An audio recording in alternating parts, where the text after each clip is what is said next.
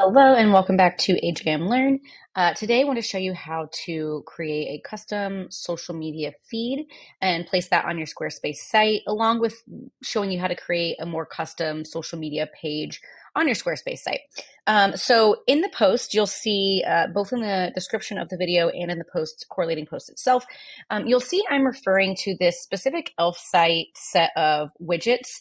There's tons out there. Feel free to explore on your own as well. This is just my favorite. It's super customizable. It works really, really well. It updates automatically. It's just really, really great. So this is kind of the one I've chosen. So that's what I'm in right now. If you click that link in the post, it'll bring you directly to this builder. So from the start, you'll be able to start exploring all these options. So I've already gotten it partially set up, so you're not watching me do all the ancillary stuff, but I'll go ahead and walk you through it. So I've chosen the one, and this is all in the post. I've chosen the one where it's going to mix all of my socials into one feed. For me, I mostly use YouTube and Pinterest for work. I didn't want to like throw my personal Instagram in here. So I just included those two. But I've chosen this feed that mixes everything. I think it's super cool. If you're not really focused on like just Instagram or just videos or just whatever it is, if you have a mix, I think this is a really nice way to mix those things together so people can see a little bit of everything because you just never know what they're going to click on. So I've gone ahead and I've connected my Pinterest and my YouTube. You can add your source and here's all your options. So really all of the main socials you can add here. You can even add an RSS feed, which is great. So you can add all of that there. Under sorting, you can sort by publication date or randomize. Publication date kind of makes more sense. I chose to randomize only because I've taken a little bit of a break from Pinterest as I'm republishing some stuff. So long story short, I've randomized so that my Pinterest stuff shows up because I had so many videos before anything from Pinterest was showing. So you have that option. Layout. You have all these options here for your layout. You can customize it. This is really, really great. So you can just, choose how many columns you want, how many items per page, etc. You'll see I've kept mine pretty standard on the example, but this is really great because you can make sure it's, as long or as short as you want it to be. I'll also show you on the page when you plug it in. People will be able to load more as well. So you're not just stuck with the amount that you choose. You can choose grid. So if you're going with like just Instagram or if you have all square posts on something, LinkedIn's doing a lot of square posts now, this might make sense. For me, masonry makes sense because they're all different sizes because I'm mixing, really horizontal videos with really vertical Pinterest posts. You can choose your width. I chose full width. You can adjust this. If you turn this off, you could set a custom width. I went full width here. So you can play around with all those settings. The post itself, this is cool. You can scroll through these, choose how you want it to look. You'll see it, actively change here on the page.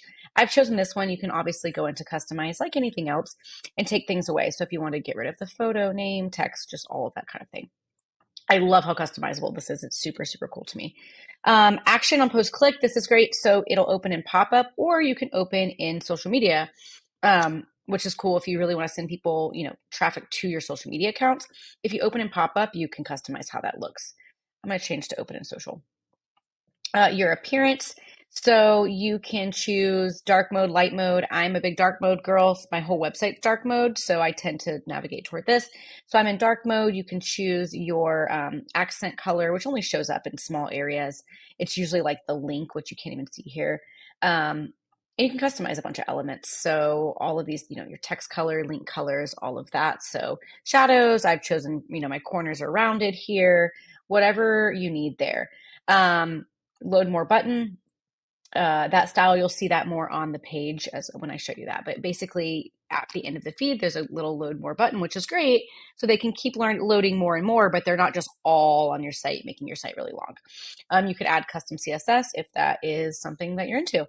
Your language, add custom JavaScript. That is very much past what I know how to do. Cool. So if you go to publish, mine's already published, so it's not going to take us directly to the page.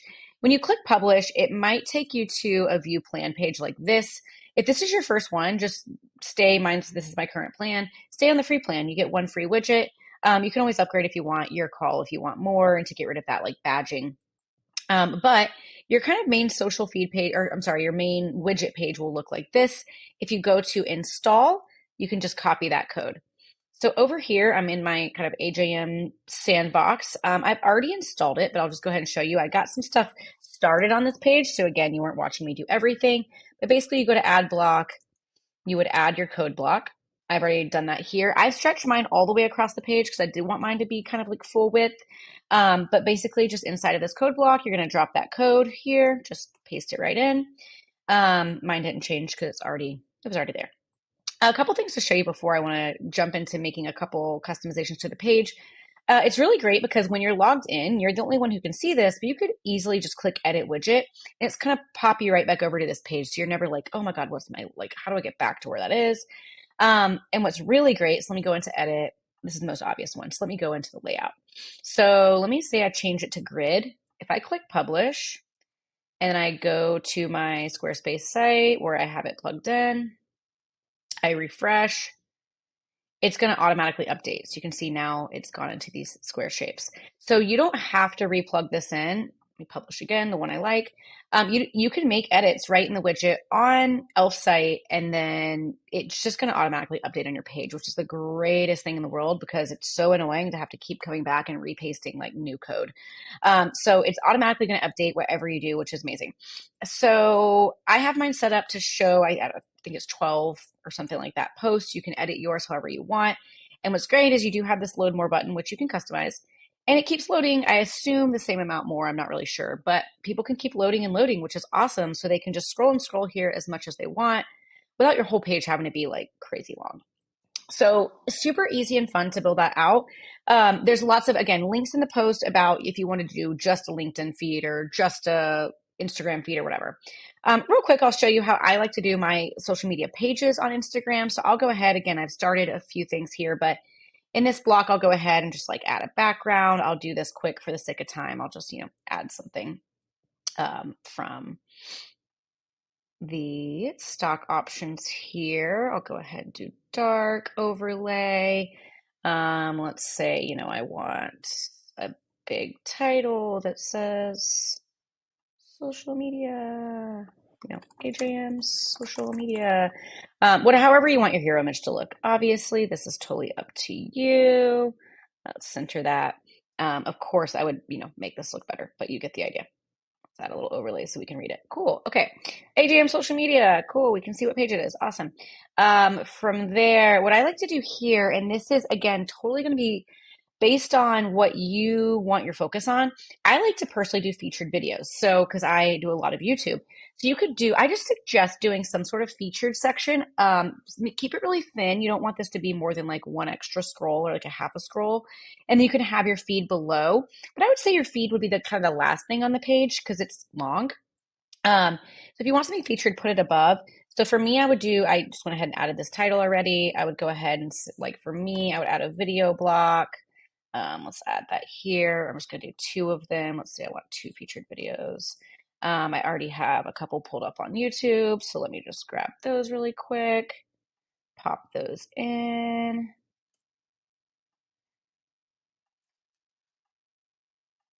And bam. Okay, so I'll have my featured videos here. Now, this is, of course, manual, so you would have to come in and change these out. I like doing this because I like to kind of choose what videos I have featured. This is a horrible example because these videos have different aspect ratios, obviously. So let's just, for the sake of what we're doing right now, put the same 2 in here. Okay, so yeah, you could make yourself a little featured section. You could even do this. You could say, featured posts, and then you could add your embed block. So say you didn't want these videos, you could add your code block, either one, over here.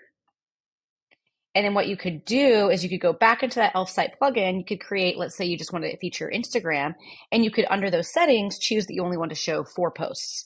Adjust the width and it'll pop in right here. So you could have that, and you could have it set to where it's showing the 4 most recent. So you can make that way more automated with the Elf site plugins as well. But that's just how I like to do it. Feature some stuff at top so people aren't just overwhelmed with this feed, and you have your whole feed below. Cool. Okay, I hope that helps because Instagram does not have great options. Instagram, oh my goodness. Squarespace does not have amazing options for doing these feeds. They have an Instagram block and that's it. And it's honestly doesn't update very well. So anyway, hope you enjoy. Hope it's helpful.